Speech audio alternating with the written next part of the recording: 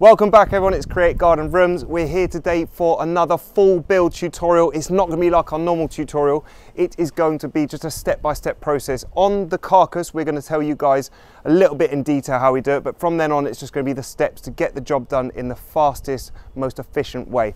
So, as you can see, here's the finished product, but we're going to get straight into it now with the carcass, and we're going to go from there. Right, let's get straight to the walls and how we build the stud walls square and then we lift them up. So if you come over here with me, what we do is we build our stud work. So we've got our 3-meter wall here, we've built the wall plates and we've put our uprights in at 400 centers. Now we've laid this bit of OSB on top and this is what squares the wall. You can build this frame but it's not going to be square. This is just a quick way of doing it. So we put the OSB dead flush with this end of the wall here and here, and then we fix it here and here, and then we come down to this part, and if your square is running out, it's going to be a different measurement here. So we just knock the wall at that end down and get it dead flush the whole way down. So we actually leave a 2 or 3 mil gap, so the OSB is just sat above the wall plate. But if you look there, it's the same gap the whole way down. And then once we've got that, once we've manipulated the wall around, moved it up and down, we then fix here and here, and that way we know the wall is going to run square the whole way down. And we'll cut our next sheet, we'll fit that on, and the wall will run that way, and then we'll lift them up. OSB sheathing has run all the way down the wall now, so that's all dead straight the whole way down. Now we've drawn our lines down the boards, that's how we do it. Put the lines where the joists are, we measure them so it's easy to nail them in. And then what we do is we get a track saw, and we just buzz off the tops. Just saves time cutting them when the boards are over there. We lay them all down, and then we just mark where we need to cut them, chop them all off in one, and that's the wall square. Then what we'll do is we'll go around with this, and we'll just literally fire these in all the way along. Just with these nails, we've got, what size nails we're running in here? 50 mil ring shank nails here. So that's what we use, and that holds it just fine.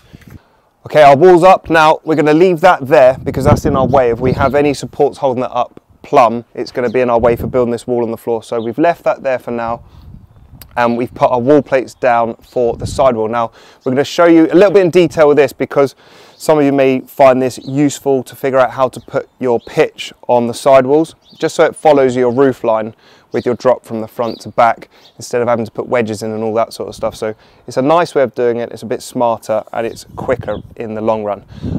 So we've put our wall plates down, they're 4220, and then on the front of our building we're going to have a 2170 stud, and on the rear those are 21 studs, and that gives us a 70 mil drop on our roof over the length of the building. Now the way we're going to build these sidewalls is this part here is the slant on the roof, and this is going to be the wall plate that we stand the wall this way up. So that's the way we're going to build them. We've got our 2170 there and our 2.1. We've squared the wall, and now what we're going to do is work out what our angle is for each stud, because we're going to have to cut a straight cut on the bottom of the stud and an angled cut on the top, and I'm going to show you how you work that out. But for now, let's just work out the angle that we've got in this wall. We'll get our sliding bevel here and we'll put that in there because we've squared that corner, and where our roof slope is here, this is the bit we need to find the angle on. So we've set that, and then we're going to bring it over to the saw and just going to line it up on there, and that will give us our degrees. So we'll get that dead in line with there, and then we'll look down here and give us what that is. And as you can see, that's a 1 degree. So we're going to be cutting all of our cuts with a 1 degree on this bit here of the saw. We're going to angle it over and cut all of them at 1 degree, so they follow the slope of the roof. Now some calculations here to work out this. If you come over here, I did a little calculation earlier. So we've got our 4220, that's our wall length. Divide that by 400 because that's the gap our studs are going to have, and that gives us 10.55. So that means we're going to, in between this wall from end to end, we're going to have 10.5 studs. So we've got a 70 mil drop, and we're going to divide that by 10.55, and that gives us 6.6 millimeters. So each stud is going to be 6.6 mil smaller than the previous one. So we're going to start with 2170 minus 6.6, and that'll be this one. And then whatever that measurement is, minus 6.6, and so on. It's easy if you just leave your phone out and do your 2170 and then just minus 6.6 each time as you work your way down. then you've got no way of forgetting what length your studs are. Now, if you come around behind me here, Toby, I can show everybody. We've cut this one here, and you can see from the camera, we've done our angle this way. So because the roof will be falling that way, we do our first minus 6.6 measurement here, and we cut it at an angle, and we put it in our center there, and that will just fit in lovely, and it will follow the roof line the whole way down. And that's it. Then we'll lift that wall up, build the rest, and that's the way we do it. Okay, we've got this wall up. This is our side wall. Because this is going to have a storage room in it, we've got our 900 by 2 meter high storage door. It's going to be a single aluminium door. That's the aperture we've built for that there. And then over here we've built our 1500 by 800 window. We've built it a little bit bigger, so we've got 1502, like 20 mil. So we've got 10 mil either side of the window, and then 820 on here as well, just so we've got 20 mil up and down. Just so when you put the plaster board, you've got 10 mil either side, and it will just meet up to the window nicely. That's why we do that. Front door aperture here, we're having sliding doors on this one. We've put this 6x2 above, and we've done our lintel supports here, so that's how we do the front wall. Just thought I'd show you guys that. It's pretty straightforward, you know, straightforward lintel support, bit of 4x2 on top, and then your 6x2 on top of that. If you're doing it to permit development, I mean, what's our base height here? I think we've got about 100 mil deck height there. It's a bit less with the dirt, it's about 60 mil, I think. If you're building it, I'll just give you the measurements now for the lintel support. We've done a 1974 stud here, upright. It's got 4x2 on top of it, and then you've got your 195 on the top of there, and that's your 6x2, and that's the support. That's how we do it. We're going to put some noggins here, because this is the door aperture. We're going to make that a bit more solid, so when we're fixing the doors, we've got something to go into. And just quickly, how we fix the lintel onto these lintel supports. We just use 100 mil screws on the bottom there, just fire them up all the way staggered along, and then from the sides in as well at an angle from the top, just to stop it moving that way, which it will do once your roof joists are on. That lintel's never moving that way because it's all fixed and locked together, but just while it's here, that's how we do it. Same on the other side, just loads of screws on the bottom there. It just fixes it to the lintel supports, the door cheeks, and it's good to go. We're going to OSB now, get all of that OSB'd up, and then we're going to start working on the roof joists. Okay everybody, that is stage one of the carcass complete. So stage one is going to be the walls, stage two we're going to get onto the roof. Just do a little review of what we've done here. So as we've shown you, we've got all these walls up. We've now wrapped this building in our breathable membrane, and that is just to release any moisture that gets trapped inside the building when you're building it, and also while you're using the building. There may be a bit of moisture gets in there, but that can all get out and breathe and dry out, because we're going to double batten, so there'll always be a gap between our final cladding and the breathable membrane. That's why we do that. And we run it past all the way down here. If there's ever any moisture build up on the side, it's all just going to drip down, fly past the concrete and drip down onto the floor. We do that the whole way around the building. If you look underneath, our DPC is wrapped up on the wall, so that when we laid that DPC out, you know, it was about this wide. We had a bit hanging here. We've folded that up the wall, and then we've put our breathable membrane over that, so any moisture is going to drip past that and not go into the room. We've got bits left inside here, as you can see, a perimeter all the way around the room. That's there for protection, so when we do our full DPM, damp proof membrane, that will sit on top of that, and then you'll be completely moisture resistant on your floor. On the windows and doors, we've just wrapped the membrane inside. It just finishes it off nicely. It keeps any water getting down to that OSB while you're building. Like, it rained a lot last night, but as you can see, we've wrapped it all the way over the tops of the walls, and then that will let no moisture get onto your boards while you're building, and that's why we do it. So yep, just before we go on to the next step, we fix our wall plates down onto the floor using 100 mil screws with wall plugs. So we drill them in, you can see here, we go through that into the concrete, we plug it, and then we put a little washer so it holds onto the plate. If you don't put a washer on, you're going to just pull that screw through. That's what we do there. While we get onto when we fix the door apertures, so we put a couple here just to add extra security. We countersink them so they're completely flush, so when we put our door frame on there, if it doesn't need any packing, the screws won't interfere with that. So make sure you countersink the ones that are going on door apertures. Okay, stage two of the carcass build.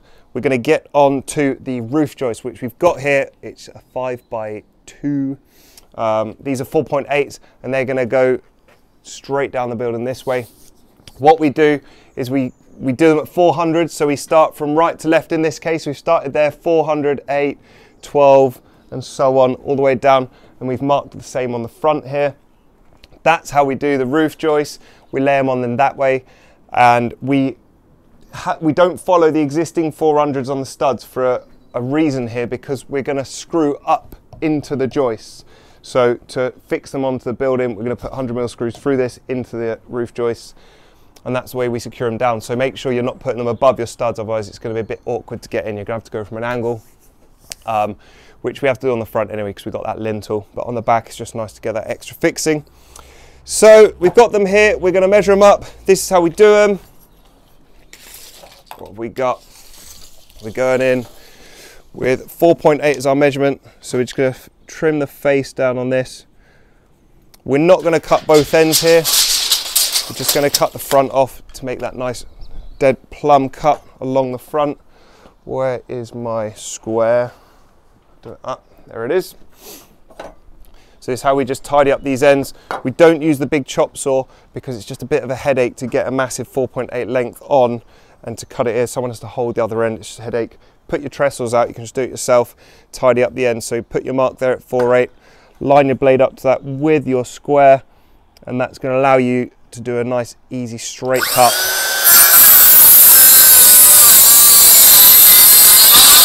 As a guide to stop that blade moving at all, and now you've got your perfect, look at that, dead straight cut there. And then we're going to lift this one up, just out the back there, get it onto the front, and this is going to be our first joist right on the corner of the room, just over there. And that's how we're going to do it. And then we're going to run them all the same, exactly the same as that, all the way down. And then we're going to work on fixing them. Got him? Yes. All good?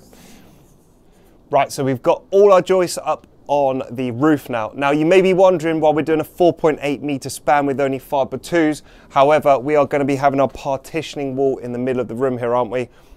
And that's why we're getting away with these just single 5x2s. If this was a 4.8 span, well, it's actually a 4 meter span, but well, no, it's about 4.5, 4.3, 4.4. We'd be doubling up the 5x2s because they would be dipping once you finish this roof deck. It would have a dip and it could pop your plasterboard. So you want to be doubling up the roof joists. We do have a video of that on the channel, so go check it out. Shows you how to like fix them all together and do them, put them up like that.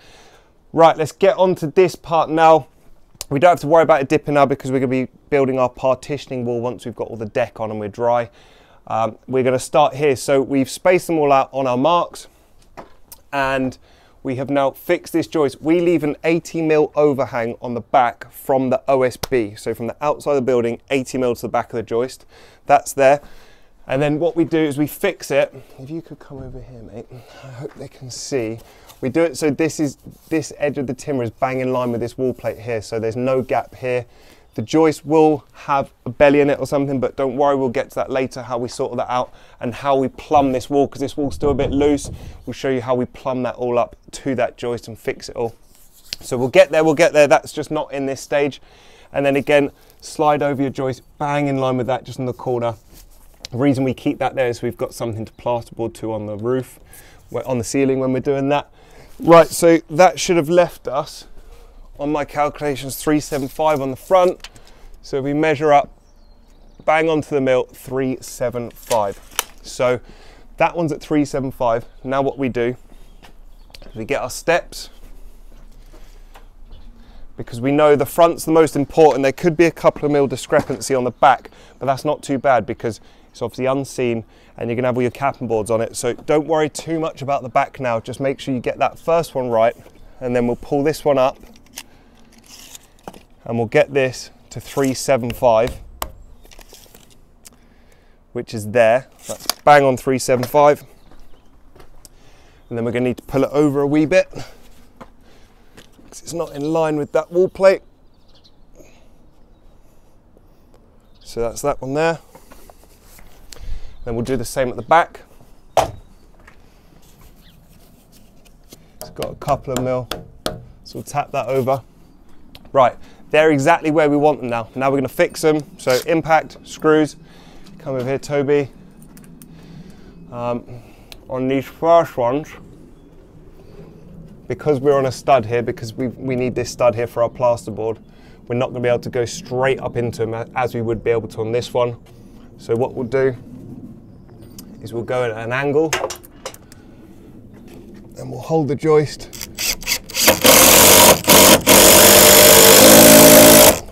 As easy as that, look at that, that's absolutely solid. We'll chuck another one in there for good measure. And then when we get to the front, we do it slightly different on the front. We're going to go up the ladder,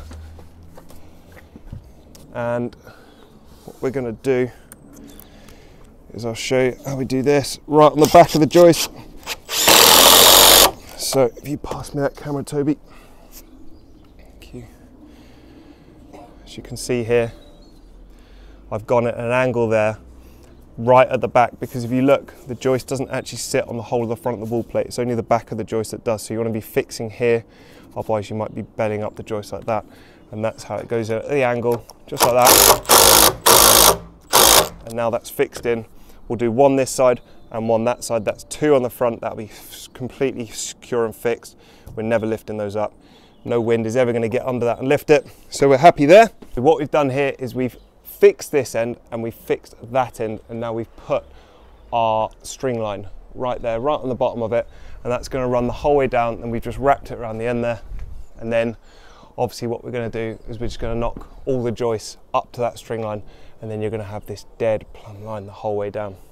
We just pull them up like that. We'll leave them just that tiny bit off because they've got all the burrs on the end. We'll knock them back like 1/2 mil off it, just so the string can still move. That way you don't end up pushing the string bit by bit down and then it will be running off. So always make sure the string's just got a tiny bit of movement in it. That way you know you're not pushing it up. And whilst you're going down, make sure your joists stay on your markers. Otherwise you pull them forward, they'll be up line, and then one won't be on the marker. You'll pull it across and it will push the string out. So line them all up dead perfect first, and then just pull them out like this towards you up to the line, and that's it. Okay, we've got all these dead straight now, all plumb along the string line on the front. They're fixed, but all the joists are gonna have bends in them, and we've got to do our noggins in the center. But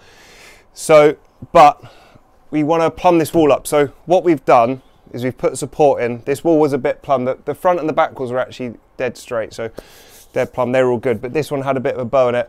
And when we're gonna be pulling these across to straighten them out, it's gonna pull the walls in. So you wanna support one wall when you start doing this. So we've supported this, so this is plumb up.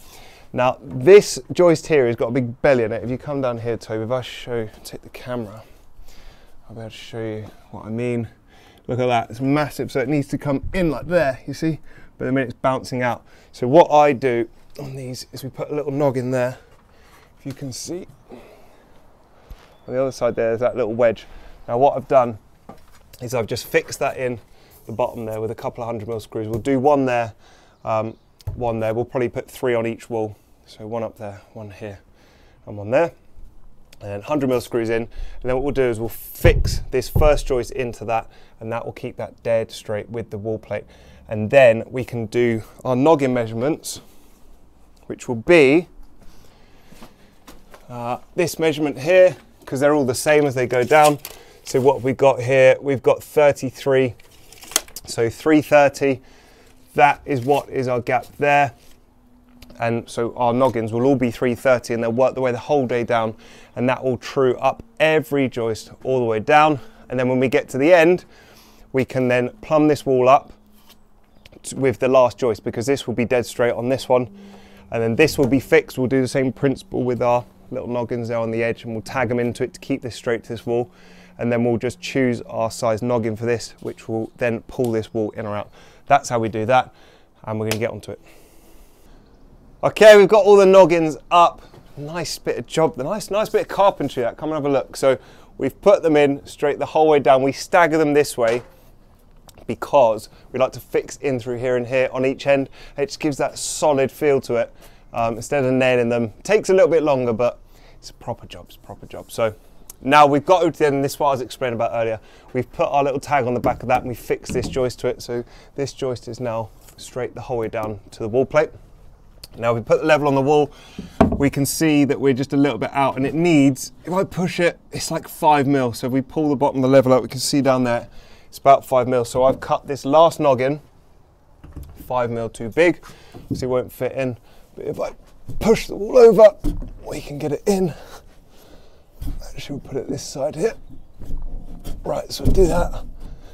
And then that will push that wall, that will plumb that wall now. So if we put this level on it, that is exactly between the lines. So that's where we want to be. We'll fix that in, and that is our noggins done. Now on to the next step, which is the side laddering. So if you come around here, we've fixed these up already. I've cut a load of these at 235mm. And they will be going on the side there. That will be our ladder to pull our wall perimeter, well, our roof perimeter out. And that enables 235 from the inside joist there, enables us to have 50mm batten. So one row of 25mm, another row of 25mm because we double batten. And then a piece of cedar goes up in there, which we'll show you later in the video, so keep watching. And that all works out just fine. So when you put your cladding on, it all meets up to the bit of cedar and the overhang's perfect size. Okay, so we've put our laddering down the sides, as you can see. And we've done the same on this side too. Perfect. The way we did it, nice and easy. You get your 235 and you literally just lay it on top of the wall plate. Because the wall plate's at an angle, we don't have to worry about that, and that will just fit it in nicely there. And you just fix a 100mm screw into it. You can put 2 in if you want. One's fine because we're going to be putting our perimeter on now. That'll hold it tight when we put all our deck on. That is enough. This is literally just to hold the perimeter while we put the deck. So perimeters on the sides are going to be exactly the same length as these, so 4.8. So we're going to cut 2 4/8 now, fix them onto the sides. The way we do it to make sure the same length is we just put a level on the front and offer them up to it, and that means you maintain that big long straight line. And then we'll measure from edge of perimeter on the sides for the front and the rear. So we'll get into that now. I won't talk too much about it because it's quite straightforward, and that will be the roof deck done and ready to be OSB'd. Right, that is the roof perimeter completed on the front there, and we've done the roof perimeter on the rear of the building. That is the roof deck finished. All we need to do now is OSB it. So we're not going to show you that, like I said in the video. This isn't a how-to, it's just the steps we use the garden room for.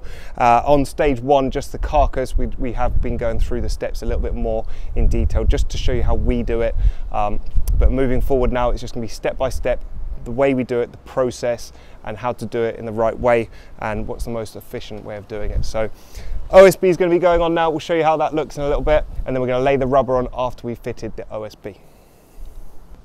Okay, that is the carcass complete. The OSB roof deck has been glued on the tongue and groove joints, and it's been secured down with some 50mm ring shank nails with the nail gun. You can use 45mm screws if you like. It's just easier for us just using nail gun because we've got one.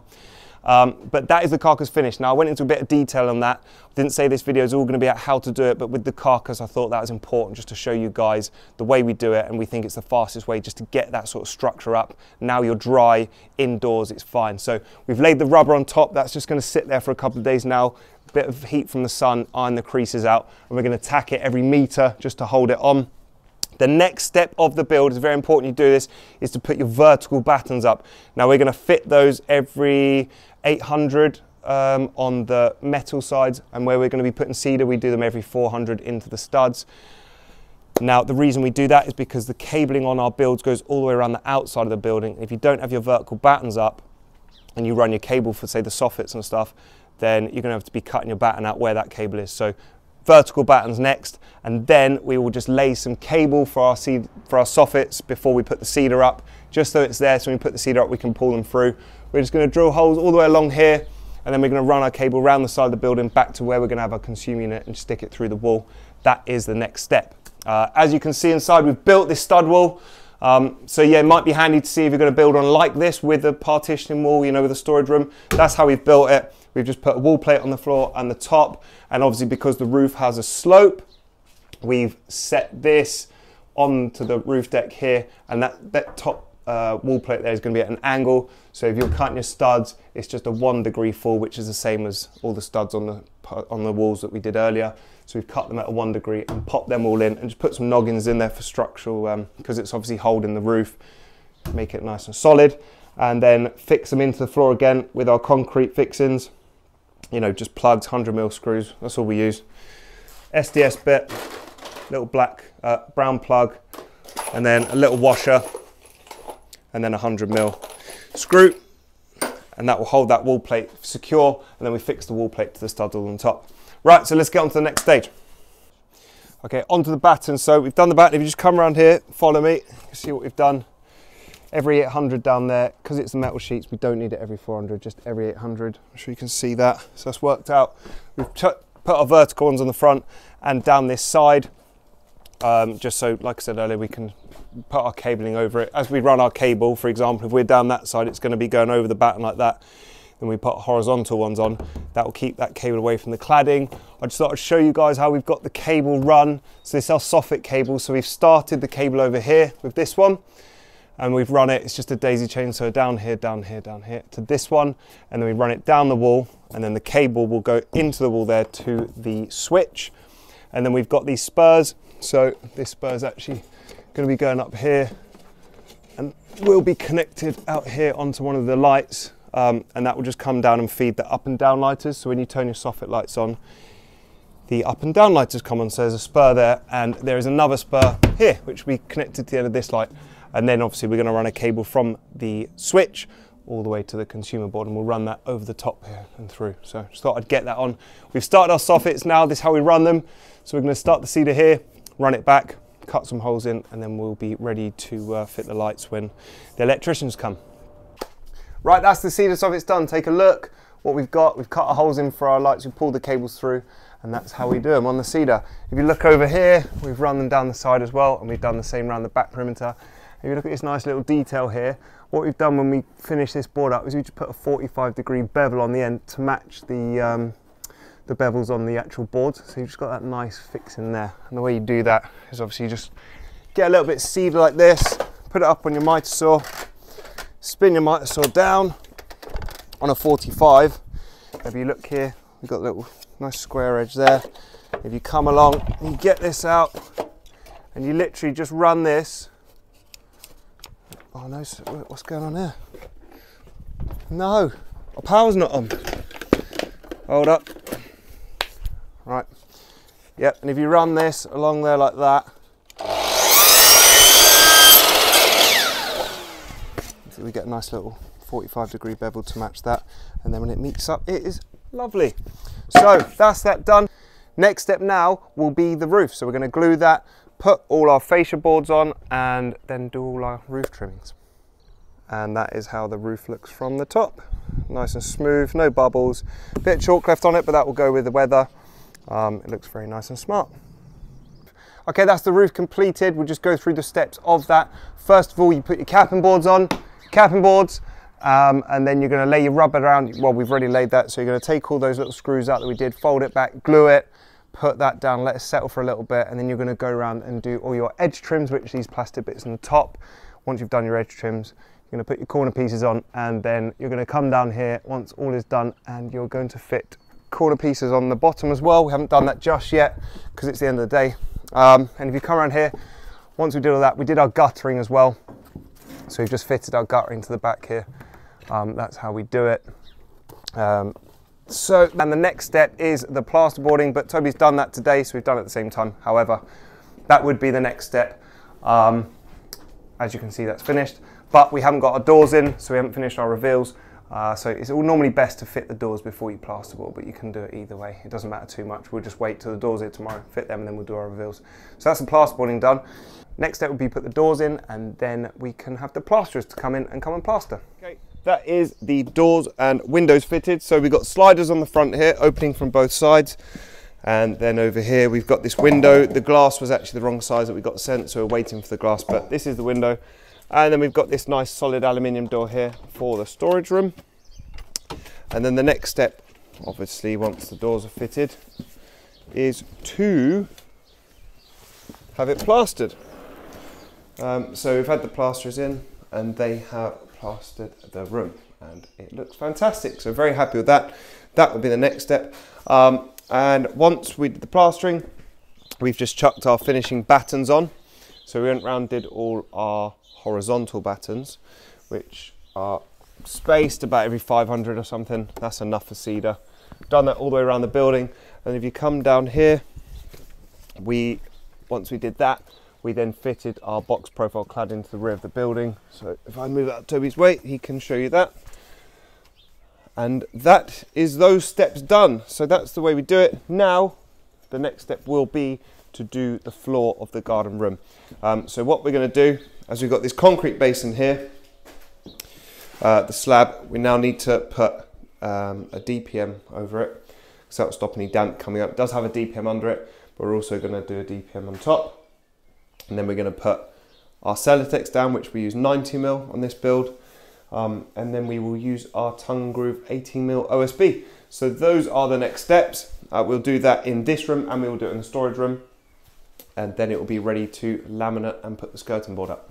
Right, okay, we've completed the OSB in here, 18mm tongue and groove, floors down, it's all glued, fixed, ready to go. And we're ready now to ready to fix the laminate down. So we've got that here. First off, we're just gonna give it a mist coat because the plasterboard's dry. So we'll mist coat that, then we'll put the laminate down. If you look over here, as we've got the storage room on this build, we have now finished this storage room. We've put the OSB floor down and we have ply lined the walls. So next step is mist coat and laminate, and then we will do our skirting board after the laminate. Okay, so that is the laminate down and we have sized up our skirting board. So we just cut it to a rough measurement just so we know we've got it all right, and then we're just going to tease it in. That's how you do skirting board the best way. So you get your corners in like that, work your way around, and then so these bits here, you know, to get these bang on perfect, we just do a little bit bigger and then we'll just go to the saw and we'll just tease bit by bit. And that's how you do the skirting nicely. Again, with these corners, how to get them perfect. Again, just put Mitomate on that, bit of spray and activator, hold it together, fix it like that. And then you can offer it up, tease that side down and you can offer it up and it's going to fit in there perfect. So fix this first and then pop these corners in. That's how you get the nice corners. Now, once we've done that, the next step would be the cedar. And I've been doing that while Toby's been doing the laminate. I have been fixing on some cedar on the front here. So we're just cladding it. The electrician's been, he's fitted most of these. We've got these up and down lighters to put on. And then we're going to come down this way and we're just going to fix all the cedar. And that will be almost finished. Right, okay, that is the job complete. I'm just going to go through the last steps that we did. We fitted the skirting board, so if you just come in here, Toby, and they can see, fit the skirting board. We've then caulked the skirting board, and then we have caulked all around the windows, the window, and we've caulked around the door. So if I pass the camera here, see our finish there, around the doors, that's how we finish them. Nice and sleek. We've got all of our lights in, painted, electrician's been, we've hung our radiator, sockets are all in, laminate's done, looking perfect. I've finished the cedar out here. We fitted these lights which are wirelessly controlled, which are cool, so when the customer's coming down from the house and it's dark, you can turn these on and off via these little wireless controllers. They're nice and neat. So I'm just going to shut this door now. That's us finished. We've just cleaned the windows. As you can see, it's raining, which is a bit of a shame. However, doors are fitted. Cedar's done, cedar reveals, soffits, everything. We've coated it with the UV Protect. All down here, look at this. This window's so nice, 1.5 meter window this. Looks really nice. Now we've got all our reveals in, silicone around the window. It's all nice and sealed up. See down here, all this is finished too, around the door reveals. And our storage room is finished as so. And that's it. So, got our consumer unit over there as well. That's where the electricians fitted that. So, if we just come around here, we'll finish off this video nicely. Okay, sorry it's raining, but that's the way things go sometimes. Thank you very much for watching. I hope this video has helped. If it has, please hit the thumbs up button just on the corner there. And if you want to see more of this great content, it would be fantastic and much appreciated if you could subscribe. So thank you very much for watching and we will see you on the next one. Bye-bye.